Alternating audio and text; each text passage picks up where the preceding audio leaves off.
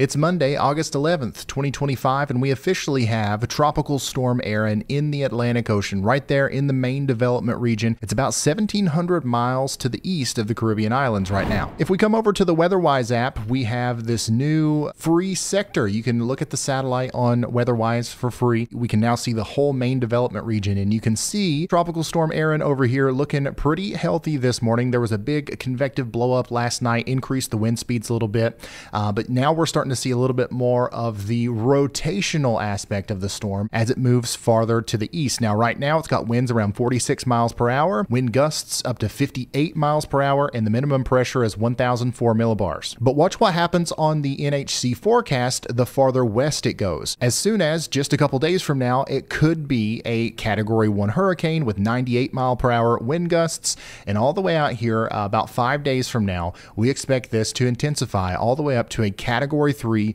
major hurricane out here north of Puerto Rico. Now, this is still like close to 3,000 miles away from the United States, so nobody really knows how this is going to affect the states, but it's getting to the point to where we can say pretty confidently that it's probably not going to affect Puerto Rico or many of the islands down here very significantly. It's the farther west you go, that's where we are more concerned, potentially in the Bahamas and of course Florida and the southeast coast of the United States. This is something that we have to watch, but you can see here on our spaghetti models, most of them are pretty well aligned until we get to about right here. When is this? This is a Saturday, August 16th. Pretty sure that the storm is going to continue to go in this direction until right then, and then things start to spread out a little bit. Notice how some of the models take it a little bit farther to the south, like the HFBI here has a Category 5 hurricane north of Puerto Rico on Sunday, August 17th. And a lot of the stronger storms stay a little bit farther south and have that more westerly trajectory to their path. But notice how some of the weaker ones are curling up to the north a little bit. So this is where we don't know what's going to happen yet. There's a very good chance that this stays a fish storm and it goes out to sea and it doesn't really impact anybody, maybe Bermuda. We'll talk about that when we get there. But there is still a chance that this goes right on up towards the Bahamas, maybe even the east coast of the United States. It all depends on how strong the high pressure is out here in the middle of the Atlantic. So these are our main hurricane models, and it takes us out over the next 7 to 10 days. Most of these do about 6-7 days, but there's a couple that'll go out to 10 days. And you can see that they all start turning a little bit, but how much are they going to turn? That's the question that we still have to answer. Now, let's take a look at a different set of spaghetti models. This is coming from the GEFS ensembles, and it's a very similar story. Like all the way up to about right here, we're pretty confident in the path of the storm, but things start spreading out significantly the farther into the future that we go. Look at AP20. This is just one of the very many members of this model ensemble. It says on Tuesday, August 19th, we're going to have a storm way out here in the middle of the Atlantic Ocean, not impacting anyone, and it's going to be a weak storm. But look at this down here, AP19, another member of the same model suite, has a Category 2 hurricane over here near the Bahamas on August 19th. So anything in between those 2 points is going to be possible. And the farther south and the farther west this goes, the more likely it is that we're going to see some sort of impacts over here on the east coast of the United States. But no matter what anybody tells you, this is all we know right now. Nobody has any better guidance or insight into what's going to happen with this hurricane.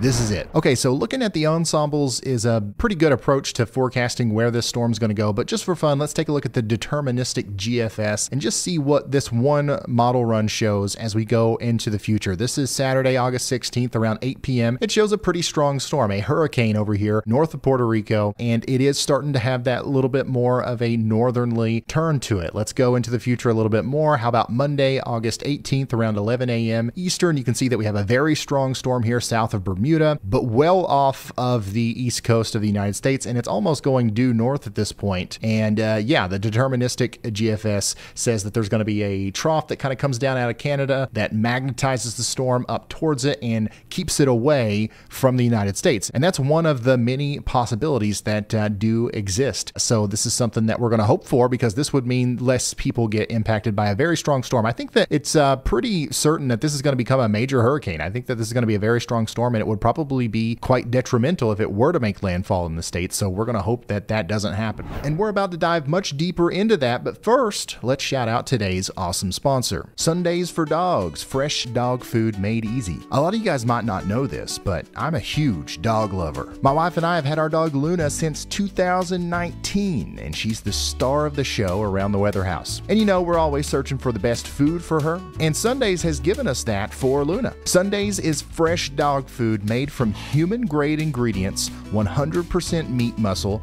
organs, and superfoods, and zero synthetics or artificial preservatives. Sundays has cleaner ingredients than frozen dog foods, but you can just pour it right from the bag because it's shelf stable. Once we made the switch to Sundays, we could tell Luna loved it immediately. Luna was a little bit of a picky eater before, but now she comes running when she hears the bag. The whole family agrees with her excitement. I think this is the best decision we've made for her health. Why don't you give your dog the chance to fall in love with Sundays as well? All you got to do is click that link in the description. You're going to get 50% off your first order by clicking that link, going right here to sundaysfordogs.com/Ryan Hall, or you can just use my code Ryan Hall at checkout, and that's going to get you 50% off your first order. So yeah, it's good stuff. If you got a dog, go check it out. Or if you know somebody with a dog, send this to them. I think they're really going to like it. So link in the description. Thank you, Sundays, for sponsoring this video and making Luna so happy. Now let's get back into the video.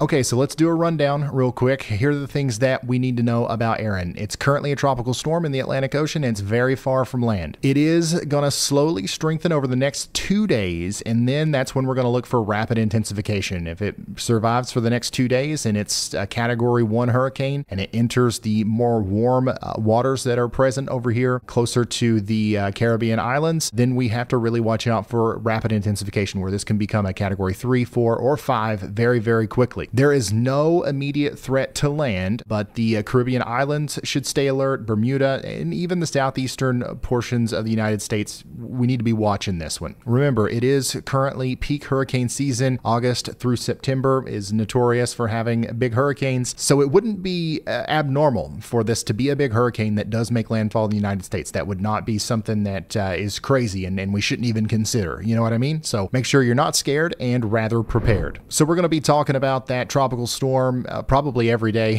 for the next 2 weeks, but we have other stuff going on as well, including a day 4 slight risk of severe weather over here in North Dakota, Minnesota, and a little bit of South Dakota. This is a 15% probability right now, which is equivalent to about a slight risk of severe weather, or a 2 out of 5 over here for Thursday, August 14th, 2025. And it's this same area that's been getting hit hard over and over again this summer. And let me show you what's driving it. It's the same thing that's been driving everything else this summer up here. It's extreme instability. We're going to have CAPE levels, convective available potential energy levels, up there close to 4,000 joules per kilogram, which is a lot. It means that we're going to have a significant amount of energy out here for the storms to feed off of, and it means that they could produce large hail, damaging winds, maybe even a tornado or two. But what I find interesting is if we pull this off to the future a little bit into Friday, notice how we have even more instability available down here in Iowa and southern portions of Minnesota. This is interesting. I don't know if there will be any sort of fronts or outflow boundaries that interact with this, but if there are, this could lead to some more severe weather on Friday over here. And another thing that's going to be happening up here is a bunch of rain. Okay, so we're going to have potentially 2 to 4 inches of rain over the next couple of days from St. Cloud over to Green Bay. And it does look like there's going to be some more rain around Milwaukee, but thankfully nowhere near what we saw the other day,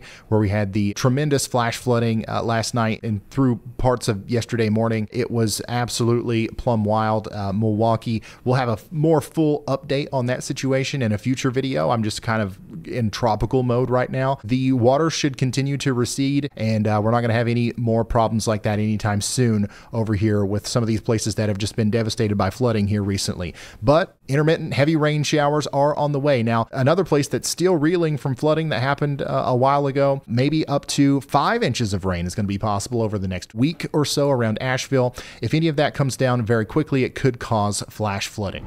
And that's kind of what we expect today. There's going to be lots of those pop-up summertime pulse thunderstorms that hit and miss a bunch of different places. You can be in Asheville and get a thunderstorm today, and then in Hendersonville not get anything. But if the right one parks over you for enough time. There's enough precipitable water down here to produce maybe 1 to 3 inch per hour rainfall rates, and that could lead to flooding, especially today, specifically along the coasts. So down here between Myrtle Beach and Savannah, Georgia, get ready for some big time rainfall rates. Also down here along the coast of Florida, where yesterday around Tampa, we had some crazy flooding, and I don't think it'll be like that again, but more heavy downpours are going to be possible, this time more closer to Panama City and stuff like that. Speaking of heavy downpours today, we expect plenty of them to be possible over here from the panhandle of Texas up into Oklahoma, so get ready for some isolated flash flooding up there as well. And you can see that the Weather Prediction Center has all these areas highlighted in slight risks of excessive rainfall and flash flooding. Once again, Myrtle Beach, Wilmington, you guys are included in this, Panama City to Pensacola, you guys are included, and then of course Tulsa, Oklahoma City, Lubbock up towards Joplin. You guys are also under the gun for some isolated flash flooding problems today. Now, outside of the rain and the potential tropical concerns, everybody else is going to be dealing with this: more heat.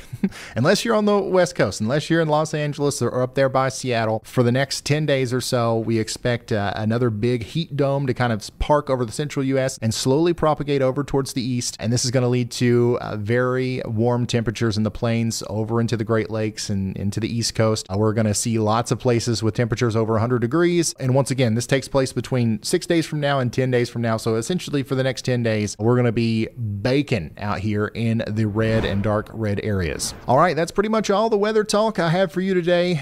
Make sure you subscribe to the channel. We're probably going to have daily updates on Tropical Storm Erin, especially if it continues to look like it might eventually impact the United States. We will be the first to let you know if there's anything to be concerned about. Right now, there isn't. Okay, so that's pretty much all I got for you. Thank you for watching. I'll see you in the next one. Goodbye.